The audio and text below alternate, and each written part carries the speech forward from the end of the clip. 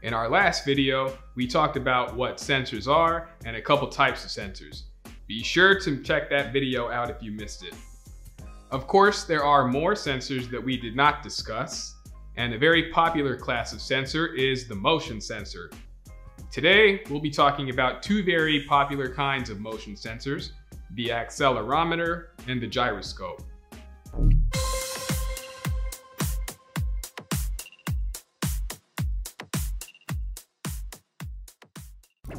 Accelerometers and gyroscopes are very closely related, but they are quite different.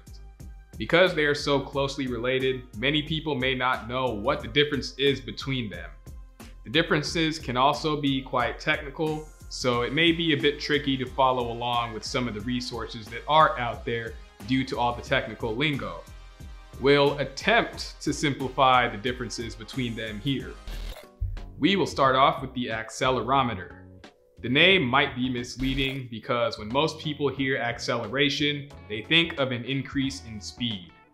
Instead, accelerometers measure what's called proper acceleration, which is the acceleration of an object relative to inertia or free fall. By definition, an accelerometer detects the acceleration of gravity in relation to an object. Everything described thus far might still sound way too technical and can sound confusing to most non-technical people. So to simplify everything said so far, an accelerometer measures change in linear velocity. Accelerometers can be 1-axis, 2-axis, or 3-axis, which basically just means they can detect positioning left or right, up or down, and forwards and backwards. Anti-theft measures are an example that can benefit from this, because accelerometers can let you know when something that shouldn't be moving is being moved. Liftgate motion detectors, telematics, and insurance vehicle tracking are also examples of accelerometer uses. Accelerometers give precise info on linear movement of an object, but not so much on rotational movement. They can still detect parameters like the orientation of an object and which direction an object is facing, but the accuracy may not be totally correct, and it's often delayed. And while accelerometers can be used to detect sudden vibrations or shocks, some data regarding lighter levels of shaking and jitters and vibrations can get filtered out. These slight delays and slight inaccuracies are important because these small errors add up as time goes on. Small errors will eventually become big errors if they are done continuously. And that is where a gyroscope comes in.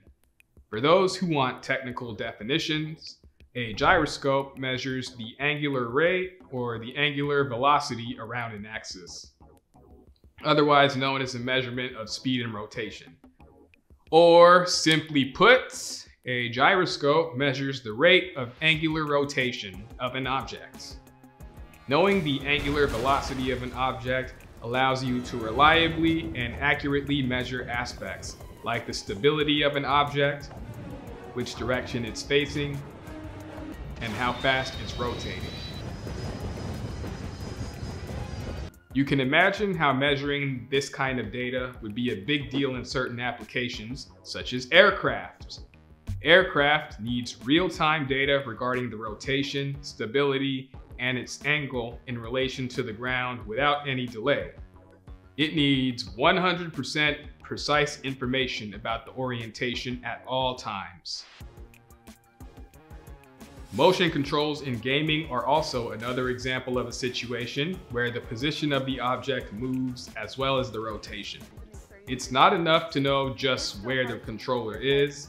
It also needs to know precisely where the controller is pointing and exactly how the controller is angled, even while your arm is moving at all times with no delay. Long story short, if you need precise rotational info about an object in real time, you need a gyroscope. So in summary, the accelerometer can detect movement of an object, and the gyroscopes can sense rotation of an object.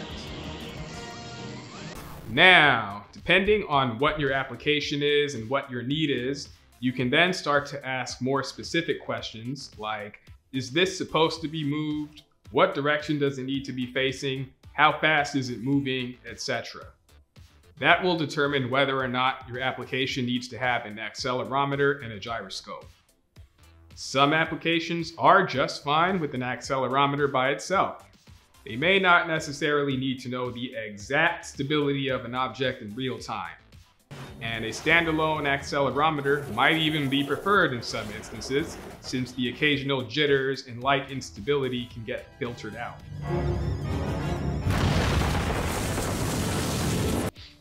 On the other hand, many applications do require that exact input of knowing how fast an object is rotating or real-time orientation of an object.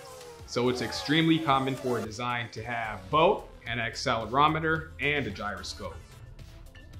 Many older cell phones, for instance, only included an accelerometer at the time because that's all they really needed. But many modern day apps today need a gyroscope for positioning purposes, as well as popular features like image stabilization and taking panoramic photos. So almost all modern day photos tend to also include a gyroscope by default now. When you use 3-axis versions of both, you get something called the 6 degrees of freedom. This means that you'll get very high accuracy and positioning of an object in 3D space. Because many applications will require both an accelerometer and a gyroscope, there are sensors that combine both of these technologies into one.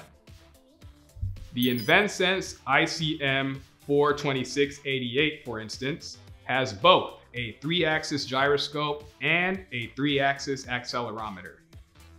The ICM42688 supports a highly accurate external clock input to help reduce sensitivity errors, increase accuracy from the gyroscope, and reduce ODR sensitivity to temperature. And that will conclude this discussion.